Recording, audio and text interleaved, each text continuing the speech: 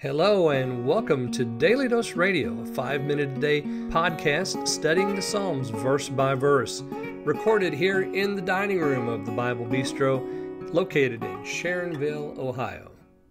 Hey there friends, welcome back to Daily Dose Radio here in the Bible Bistro. And today in the Bible Bistro we're going to look at verses 9 and 10 in Psalm 33.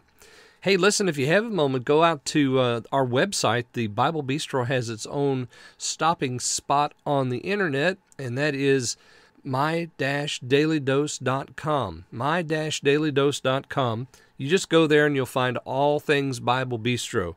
And it's all good for you, just like Daily Dose Radio is. Well, we're looking today at verses 9 and 10. Let me read those for us. For he spake, and it was done. He commanded, and it stood fast. The Lord brings the counsel of the heathen to naught. He makes the devices of the people of none effect. So again, we have these statements about the Lord. We're building this theology, in a sense, or the psalmist is, for us of God. And he begins with his creative power.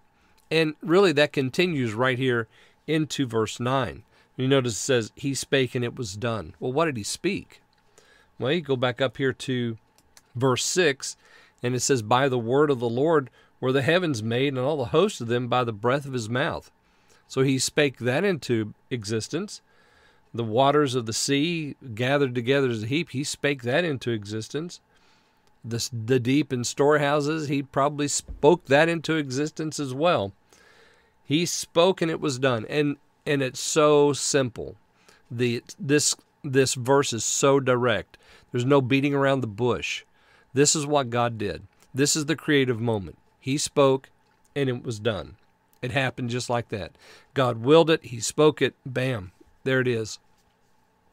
He commanded, and it stood fast.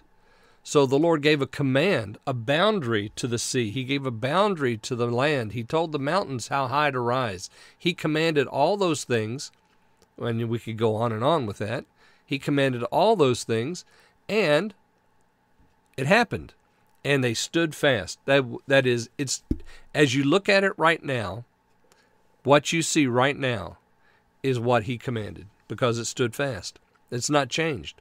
It's not going to change either, because it's still standing fast at the word of God. He spake, and it was done. He commanded, it stood fast.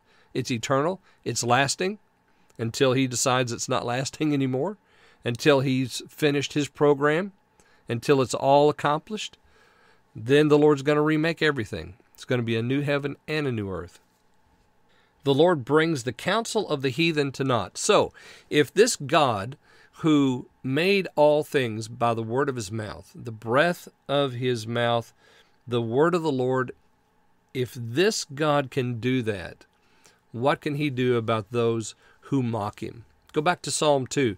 The heathen rage, and the kings imagine a vain thing. Yeah, and they counsel together to throw off his bonds.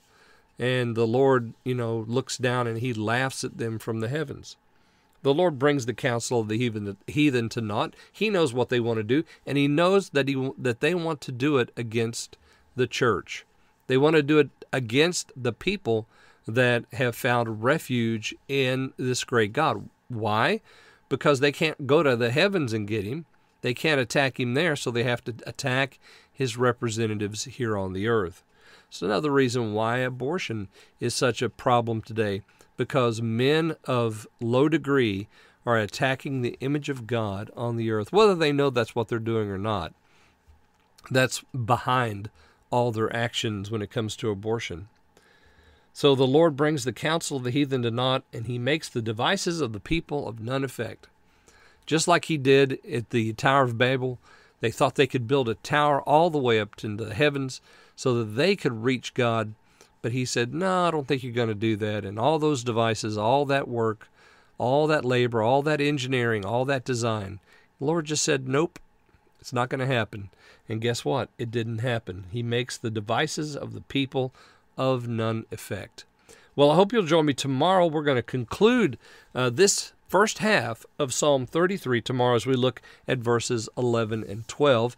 So join me then here on Daily Dose Radio. Thanks for listening to Daily Dose Radio. For more fresh and delicious Bible studies, podcasts, books, and more, check out the Bible Bistro online and on YouTube. Join me again next time for Daily Dose Radio.